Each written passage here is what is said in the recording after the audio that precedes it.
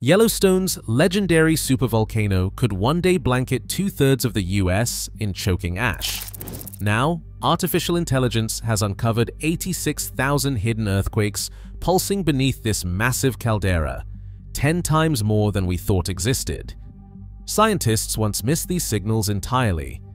Has this invisible heartbeat changed what we know about Yellowstone's threat, or is the danger still hiding deeper below?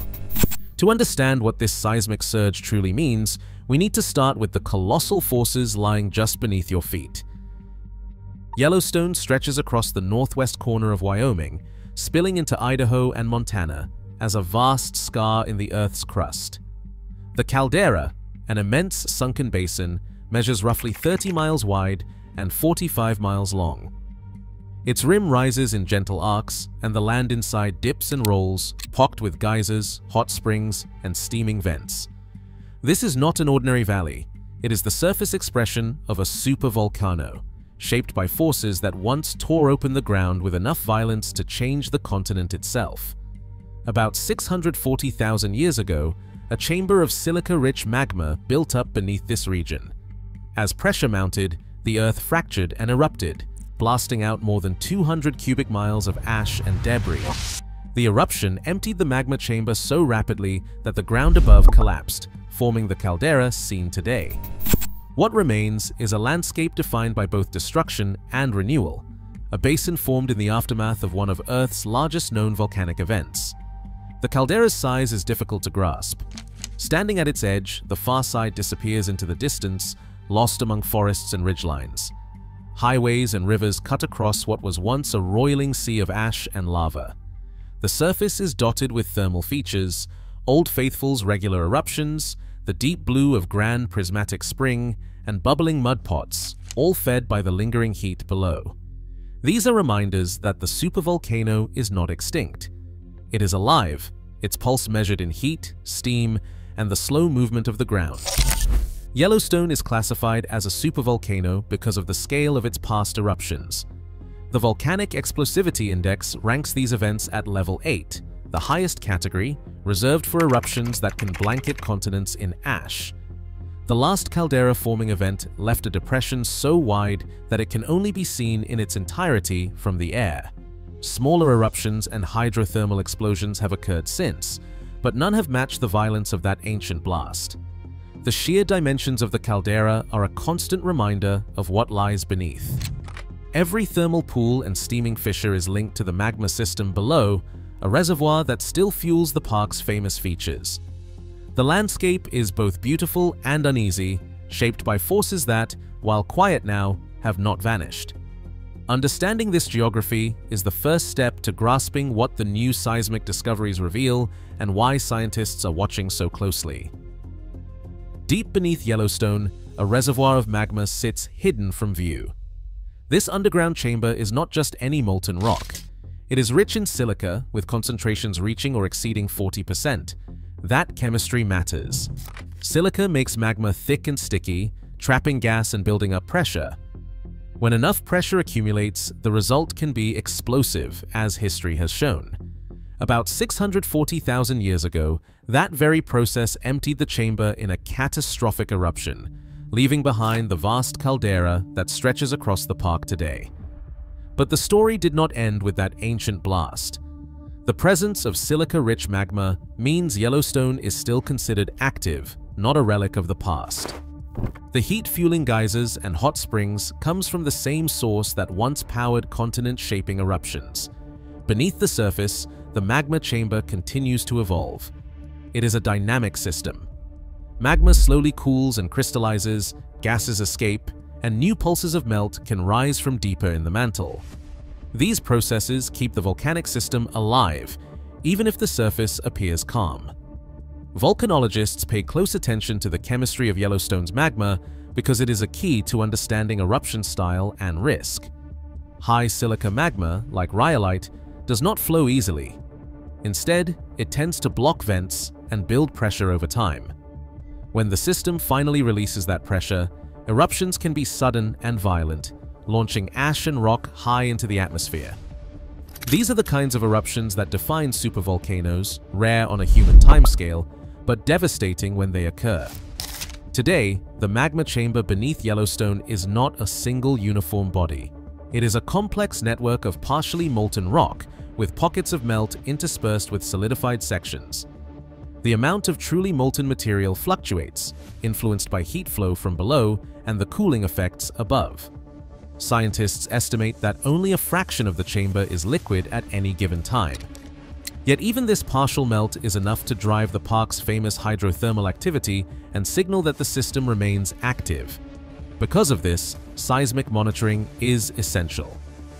Earthquakes, ground movement, and changes in the chemistry of hot springs all offer clues about what is happening underground.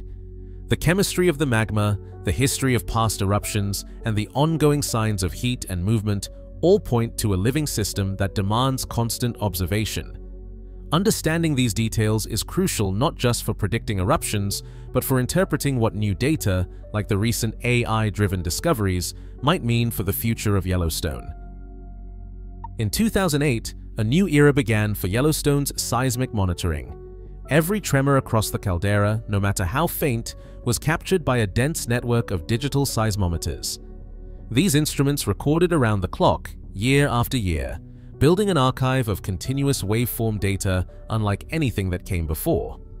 For most of the past century, earthquake detection here relied on trained analysts who scanned printed seismograms and marked the sharp signatures of larger quakes by hand. Small events, especially those buried in the noise or overlapping with others, often went unnoticed.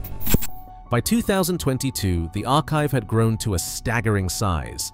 15 years of uninterrupted seismic records, stretching from surface geysers down through the fractured rock beneath. The sheer volume made traditional analysis impossible. Even the most dedicated teams could only catalog a fraction of the true activity, focusing on the clearest signals and missing the subtle, clustered microquakes that whisper through Yellowstone's crust.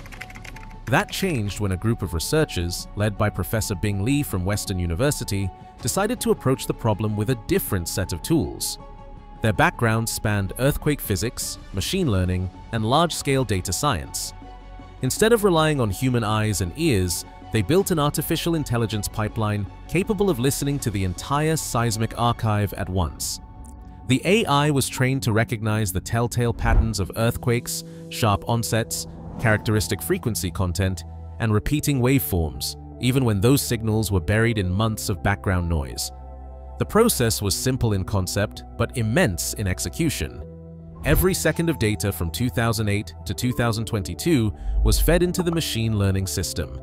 The AI sifted through the continuous waveforms, flagging not just the obvious quakes, but also the smallest, most elusive events. Unlike manual review, which might take months to process a single year, the AI could scan multiple years in just days. It did not tire, it did not overlook patterns, and it was not distracted by the cacophony of geyser eruptions or distant storms. This approach did not just count more earthquakes. It also allowed the team to pinpoint each event's location in 3 dimensions, mapping the depth and spread of seismicity with far greater precision than ever before. The AI's ability to distinguish overlapping events and cluster them by similarity revealed new structures beneath the caldera, faults, and fracture zones that had been invisible to previous surveys. Professor Li and his colleagues brought together expertise from Canada, Colombia, and the United States, working closely with the United States Geological Survey's Yellowstone Volcano Observatory. Their close collaboration ensured the results would be scientifically rigorous and directly relevant to ongoing hazard monitoring. With the AI pipeline in place, the team prepared to reveal just how much activity had been hiding in plain sight. The numbers they found would upend expectations and change the way scientists interpret Yellowstone's restless ground. The numbers that came back from the AI analysis were staggering. Over 15 years of seismic recordings, nearly 86,000 earthquakes had shaken the ground beneath Yellowstone, 10 times the number previously catalogued by human analysts. This was not a matter of a few missed tremors. It was an entire world of hidden motion, now brought into focus. The new data did not just add dots to a map. It revealed patterns that had been invisible, clusters of earthquakes that appeared and faded in concentrated zones. More than half of these detected events were not isolated or random. They gathered in swarms, dense bursts of seismic activity, each swarm containing dozens to hundreds of similar-sized quakes, all packed into a small region and unfolding over days or weeks. These swarms were not scattered haphazardly. They formed in bands, often recurring in the same neighborhoods beneath the caldera. The AI three-dimensional mapping showed the events aligned along rough, immature fault structures. Unlike the smooth, planar faults that slice through California's crust, Yellowstone's faults are jagged and complex, with surfaces that resemble fractals, self-similar patterns repeating at every scale. This roughness means stress does not release in a single clean break.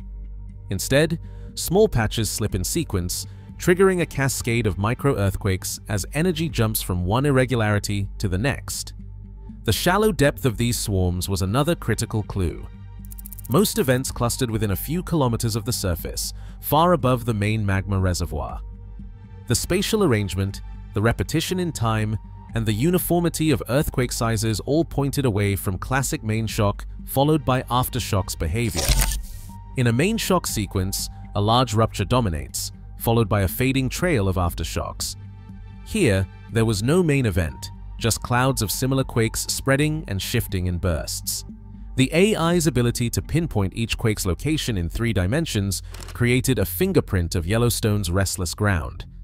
Swarms traced out the paths of underground fractures, sometimes expanding outward, sometimes contracting, but always revealing the hidden architecture beneath the park.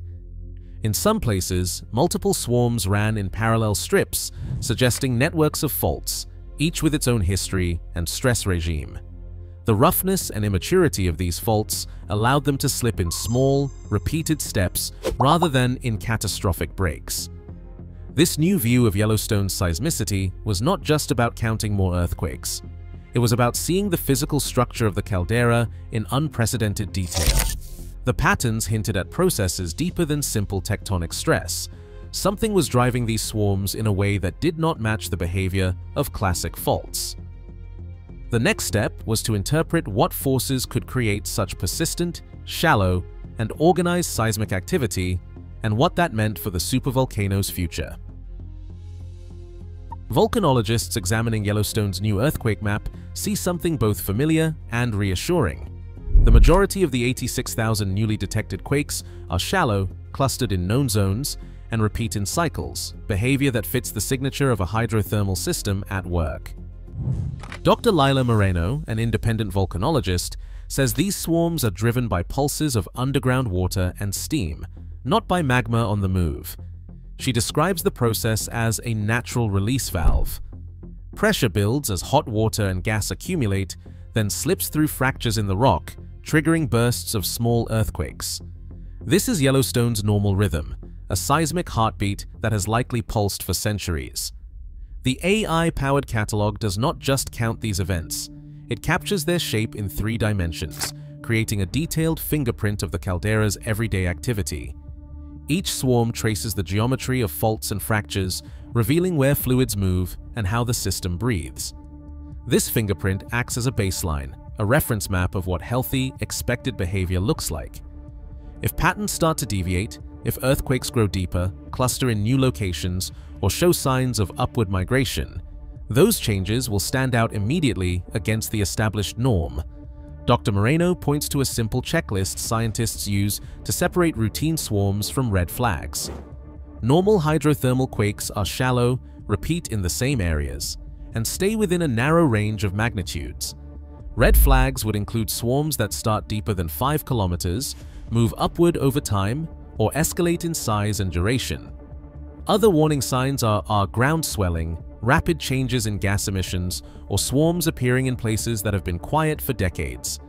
None of these indicators are present now. Instead, the data show a system cycling through familiar patterns, with each episode of seismicity matching the fingerprint established by years of monitoring. Mike Poland of the USGS Yellowstone Volcano Observatory echoes this assessment. He emphasizes that the new AI-driven catalog is not a cause for alarm, but a tool for clarity. By knowing exactly what normal looks like, scientists can respond quickly if the volcano's behavior shifts. The fingerprint serves as an early warning framework, not just for Yellowstone, but for volcanic systems worldwide. With this map in hand, researchers can watch for the subtle changes that matter most, confident that the baseline is clearer than ever before. The annual chance of a super-eruption at Yellowstone stands at 0.00014%, less than 1 in 700,000. Yet this vanishingly small probability does not mean the volcano can be ignored. For hazard planners, emergency managers, and policymakers, the value of the AI-powered seismic fingerprint lies in its ability to turn uncertainty into actionable knowledge. Dr. Fiona Russo, a policy specialist in volcanic risk, points out that a clear baseline of normal activity is the foundation for every decision, from aviation rerouting to evacuation planning. Without it, the first sign of trouble could be missed, or worse, misinterpreted. The lessons from Yellowstone already echo abroad. In Italy, researchers applied similar AI tools to Campi Flegrei, a restless caldera on the edge of Naples. There, tens of thousands of previously undetected microquakes were uncovered, revealing new fault segments and subtle shifts in the underground stress field. The discovery prompted local authorities to revise hazard maps and reconsider where new construction or critical infrastructure should be allowed. It also sharpened the focus on early warning systems, integrating real-time AI monitoring into routine emergency drills. For the geothermal industry, the stakes are just as real. Yellowstone's detailed seismic fingerprint helps identify zones where hot water and steam flow safely through fractures and where pressure may be building behind a geological seal. Drilling into the wrong spot could trigger a hydrothermal explosion, as seen in smaller geothermal fields worldwide. Energy policy now leans on this new data, balancing the promise of clean power against the risk of disturbing a volatile system.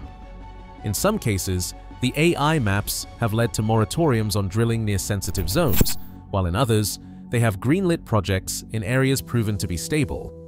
The integration of AI-detected microquakes into global hazard management is not just about Yellowstone. It is about building a playbook for volcanic and seismic risk everywhere. With each new fingerprint, scientists and policymakers gain a sharper tool for protecting lives, guiding development, and harnessing Earth's heat without courting disaster. Today, AI gives us a high-resolution look beneath one of Earth's most volatile landscapes. This fingerprint is not just data, it is our early warning, our chance to notice danger before it is too late. As more supervolcanoes and fault zones come under this digital microscope, the difference between disaster and survival may hinge on what we choose to see and on what we refuse to ignore. Stay curious and stay alert.